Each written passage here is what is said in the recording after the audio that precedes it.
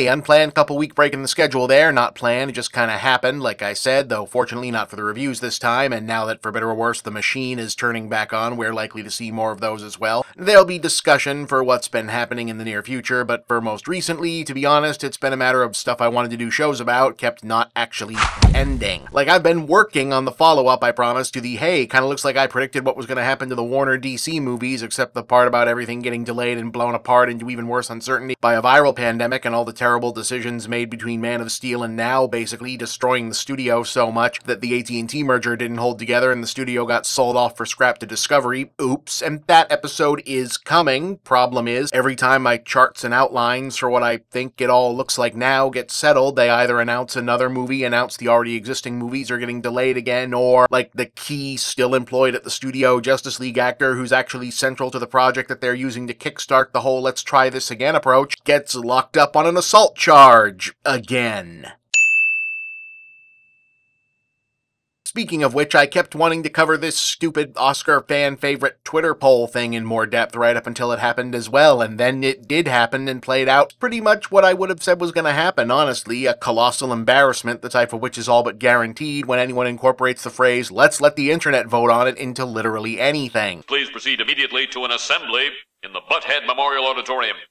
Damn it, I wish we hadn't let the students name that one. And just so we're all clear, you realize what happened there with the Oscar fan favorite and Oscar cheer-worthy moment thing, right? Like, even if you were voting for what came out on top, you recognize that it working out like it did is an utter shitshow and hugely embarrassing. Like, we all understand that the longer, more pretentious HBO Max streaming version of a movie that flopped and nobody liked the first time, getting revealed as the Twitter pick for cheer-worthy, whatever that means, out of what was already not a great lineup of selections, followed by a pretty cool horror movie that people sort of remember maybe watching on Netflix earlier in the year winning fan favorite, because for that one you weren't allowed to vote for Justice League, followed closely by a widely panned Cinderella movie whose pop singer has a big fan base, and Minimata, which nobody watched or had even heard of, but people jumped behind to make some kind of statement about Johnny Depp. You get that this was humiliating for everyone involved, setting aside the fact that the cheer-worthy thing, really just those couple of things from movies that mostly came out within the last 20 years, no Death Star explosion, no Hills Are Alive, no King of the World, none of those. That doesn't make sense. The point is, entering the Speed Force is now a punchline. It's inherently funny because the reaction of anyone whose brain isn't internet poisoned enough to care about the nerd versus geek internecine fandom war over the Snyder Cut, who happened to be watching that, likely reacted with some version of, huh? And what the hell is a Speed Force? That's why its immediate legacy was turning into an opening monologue reference for the normiest of normie late-night talk show host monologue. Obviously, what everyone would rather be talking about right now instead of politics is the big moment from last night's Oscars. You all know what I'm talking about, of course, that instantly iconic and unforgettable moment when the Flash entered the Speed Force. We all saw Oscars history unfold live before our eyes when that famous scene finally got the recognition it deserved. And clearly, that's what everyone is talking about today. Did you see Nicole Kidman's reaction? That was either her face finding out the Flash had entered the Speed Force, or when she discovered her mysterious British husband was indeed the murderer. I mean, to be honest, I think it's kind of great. I mean, the movie and the movement both still suck, and I really hope Zack Snyder sticks to his guns and just moves on and makes Rebel Moon and whatever else he wants to do, maybe another zombie movie, and just never tries to come back to this thing he never should have been doing to begin with. But the fact that Disney, ABC, and the Academy basically tried to bootstrap and engineer a big moment where the Spider-Man movie would get something like an Oscar win after it didn't get the nomination they wanted by doing a Twitter poll and assuming, well, hey, it's an audience popularity contest, clearly the biggest movie which we made will win that, only to have the internet do what it does with every open poll, get brigaded by goons and weirdos who mass vote for something stupid either to make a point or because the internet has weird and terrible taste. Yeah, that's pretty great, especially if it means that Oscar decides, well, we're never doing this stupid thing again. But that's the sad thing. The person at ABC Disney who gets in trouble for letting this happen probably won't be any of the executives who forced it through. It'll be one of the poor mid-level people in digital who's been trying in vain to convince them not to do this by explaining Bodie McBoatface for months and wasn't listened to. And then it didn't matter because all anyone will remember is Will Smith smacking Chris Rock so hard he knocked all of these people's brains clear out of their heads. Oh, wow!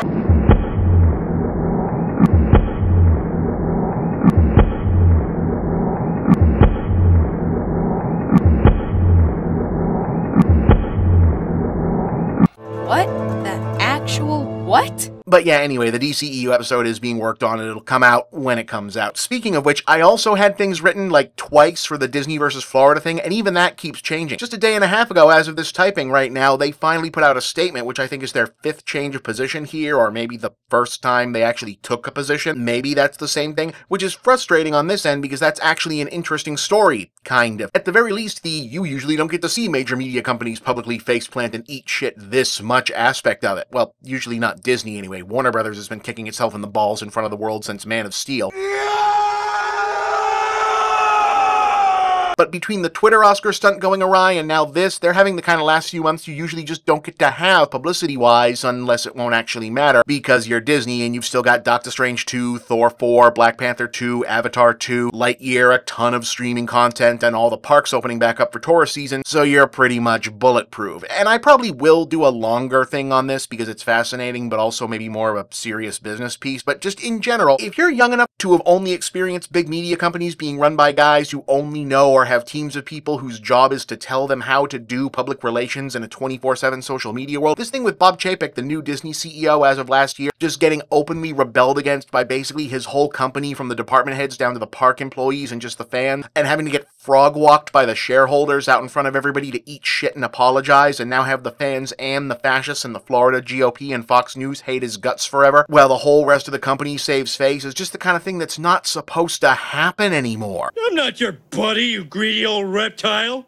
Nobody loves you. Nobody loves you. You're old and you're ugly. Nobody loves you. See, what was happening with that evil fucking Florida Don't Say Gay bill is that Disney, like every other company of their size and type that does business anywhere, always cynically gives money to every politician in power on either side in order to get favors and make deals regardless of their public face, and Disney's public face from the 80s to the 90s always has been performatively center-left mildly progressive because their audience is kids and teenagers who are usually more progressive than their parents, and because it fits their whole long-term planning strategy mindset thing because those kids are going to grow up and have kids of their own, so forward but not too forward means you're always just right for most adults and cool enough for each new generation of youngsters. I mean, that's Disney's whole game. That's their thing that they do. But underneath, however progressive they look, they always still just another company that wants their taxes low, unions to not have too much power, and regulations to stay out of their way, and their money goes to whichever party will make that happen, which in America means both parties, actually. It's kind of our whole problem.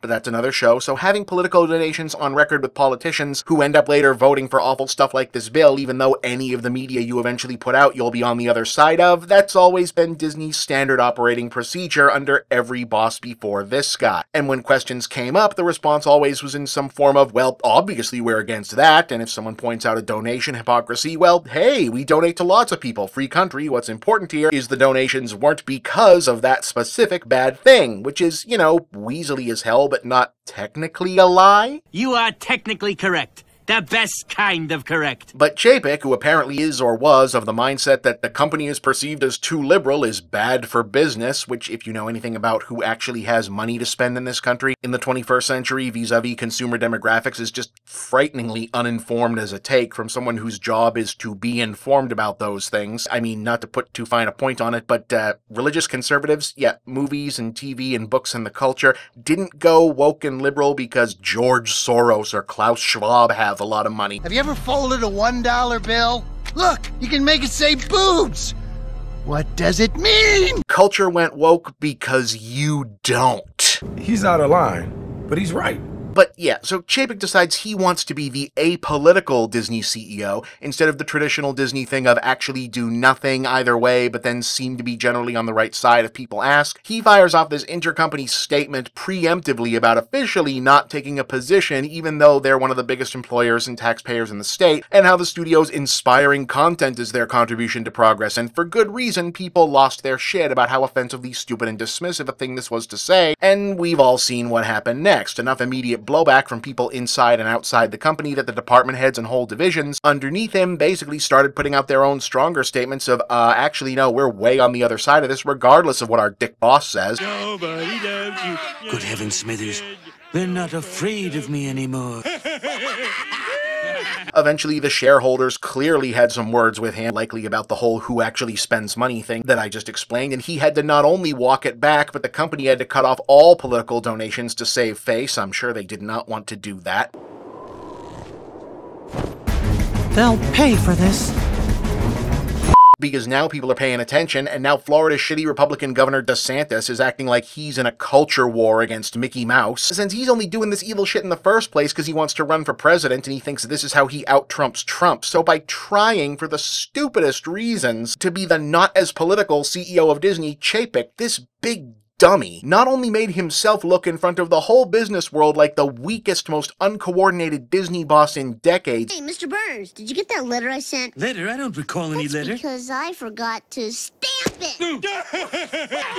Ah, that kid slays me. That was no accident. Let's get out of here. Who can't keep his house in order and now has led the company into the exact political fight he didn't want to have. It's all on him. He's now the face of both Disney not doing enough against this bill and Disney doing anything against this bill for people to be mad at from either angle. So whatever happens, he gets to eat all the shit and get zero credit. Not that he deserves any. Even now that amidst all this fallout, the gates have come down and divisions are feeling emboldened to do things like restore a lesbian subplot to Lightyear that apparently got cut out before all this because, again, now people are paying much closer attention. And all he would have had to do to avoid this is say nothing about anything and just hang up the fucking rainbow flags in the park in June like every other boss before him did every other year, and everything would have gone pretty smoothly. Instead, we get the spectacle of a gigantic media corporation basically getting forced to do the right things, several of the right things, because the guy they put in charge was too stupid to do the wrong thing with subtlety. So I guess the lesson is maybe sometimes the system does work? I'm Bob, and that's the big picture.